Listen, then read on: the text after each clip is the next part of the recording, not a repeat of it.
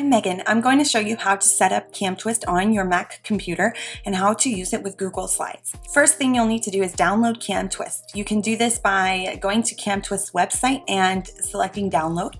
And the first time that you download CamTwist, you're going to probably have to allow it in your security and privacy settings under your system preferences. You'll just click the lock and select allow. Okay, so that's for the first time when you download it. You do not have to do that every time. Then what you'll do next is set up your preferences in CamTwist itself. So your CamTwist preferences are going to be under CamTwist menu right here, and you would select CamTwist preferences. Make sure that the frame rate says 30 FPS.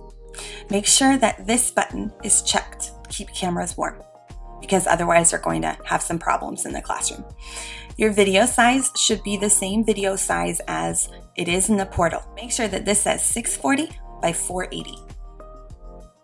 And then you must restart CamTwist and your video stream for it to take effect. So just letting you know, you need to, once you set these settings, quit CamTwist and reopen it. Make sure that disable the QuickTime component right here is not checked, okay? Once again, do not have this box checked.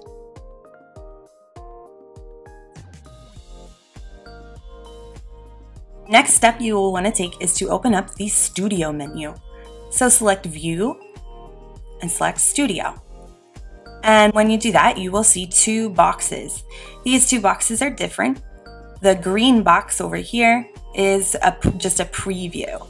So it's not live in the classroom.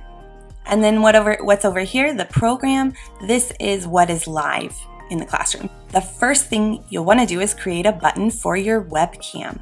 So click New Button. All right, right click your new button that is untitled. We're going to edit it.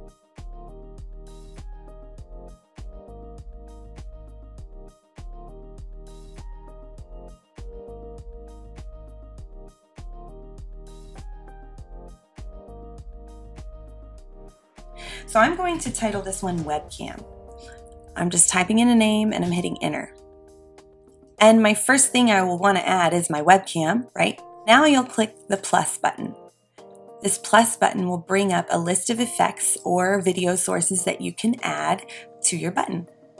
So I will want to select webcam. Add means it will take up the whole screen. Pip means it'll take up just a part of your picture, so picture in picture. And when you click add, it's going to make your webcam show up underneath your button menu right here. Now that we've added our webcam, we actually have to kind of activate the button. It's still in a preview mode, right? So we're going to come over here and we're going to select cut. Hello again. So cut and dissolve and effect, these little buttons over here. These buttons will switch. Whatever is in your preview will become live in the VIPKid classroom.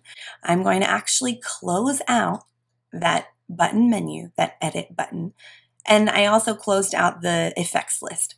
Every time you edit a button, always close out those lists before you move on to the next thing. Okay, so my next step that I like to do is I right-click the button that I just made, and I like to snapshot it because it shows you a little icon of what the feed looks like. So, cheese. So I've got a little button cover, if you will. But we want to use CamTwist for Google Slides or for using digital effects in the classroom. So my next step will be to create another button. So let's make a button that shows these cute dinos over here and me. So I'm going to right click my untitled button. I just clicked new button and now I'm right clicking. We're doing the same process over again. So this time I'm going to title it Big Google Slides. I'm going to enter. So let's click that plus button again and it'll bring up that effects list. Now you're going to select, instead of selecting webcam as the add, you're going to select desktop plus as the add. When I select desktop plus, you're going to see this inception stuff start going on. Notice that in my preview, I see all of my desktop and I don't want my student to see that. No. So we're going to uncheck full screen and make sure this confined to application window is not checked.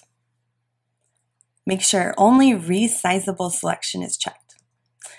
And then select capture area. Click that. Once you click this button, you'll see this little box pop up. And take note of my preview box over here. See how it's like picking up whatever I'm dragging over. So I'm just clicking and dragging. So I'm going to drag this little outline over here. And this is where it gets a little tricky. All right, so I'm clicking and dragging. I'm going to make this really narrow. And what I actually want to do is take this and drag it up because I just want the bottom here.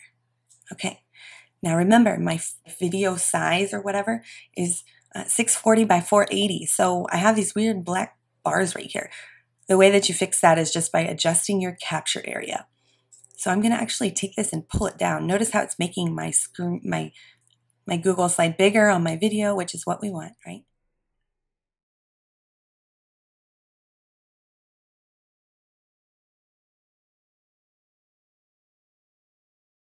So I've added my big Google slide and I can see that in my window. Now here's the thing. I want my face to be showing at the same time. I always want my face to be visible in the classroom. So I'm going to go back over to my button, edit button menu, and I'm going to add another thing, okay? I think you can just click plus and it'll bring back up the effects menu if you lost it. I often do. All right, so now I want to add like a small webcam. So I'm going to click on webcam, but instead of hitting add, I'm going to hit pip, which means picture in picture. So when I do this, it's going to make a small me. So only thing is that I'm covering up Dino. So that can't be good. So follow my steps. Click on pip webcam. Check clear background. Scale is what size do you want it? How big? So if I go down, it makes me smaller. If I go up, it makes me bigger. So that's what scale is. So I'm going to make myself a little smaller here. And then position is how you'll move it around the screen. So I'm going to click on the black dot and I'm just clicking and dragging. And if you want, you can always play around with this during class. If you want to make yourself move around on the screen, you can do that.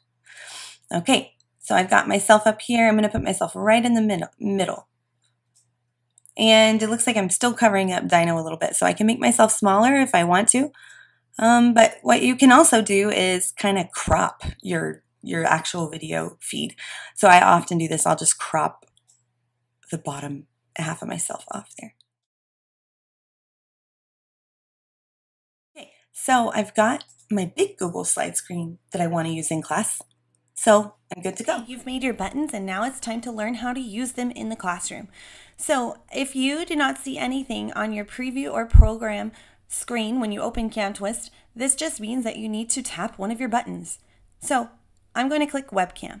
Okay, that's what I like to start with in class. So I have my webcam previewed. This means that it's not live on my program or my video feed. So the red box will always show you what is live in the classroom or wherever you're streaming to. And the green box shows you what's next. Okay. I am going to simply come over here and click cut. All right. This means it's going to take my preview and it's going to make it live. So if I want to preview up something next, I can just hit another button and notice that it did not take away what is live over here in my red box. So when I'm ready, I can just hit cut and it will swap the two. Now this is because I have swap mode checked. I don't know if you can see right here, swap mode. So if you do not have swap mode checked, I recommend it. If I don't have swap mode checked and I just click a button, it's going to show up in my preview just like normal. I'm going to hit cut, but it takes away my webcam. So then I don't have anything I have to click twice. See what I'm saying? So always, I just recommend having that swap mode checked. I can always keep something in my preview, okay? Dissolve makes a cool little dissolving effect. Effect is something that you can change. This little drop down menu right here underneath Effect, I can swipe. I think I like this one. Yeah, swipe. I think cut is the most efficient and lightweight on your computer. Now let's check out how to set up your CamTwist in the VIPKid portal.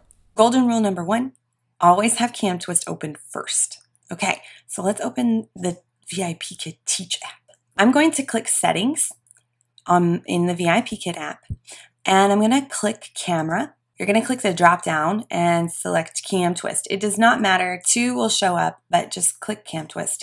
It really doesn't matter which one. And then you're going to click Confirm. Okay, so once you click Confirm, you will be able to turn on your camera, and what you can do is just kind of test things out, all right? So you can click over here, and remember, you can click Cut, and see, now my student can see my Google slide.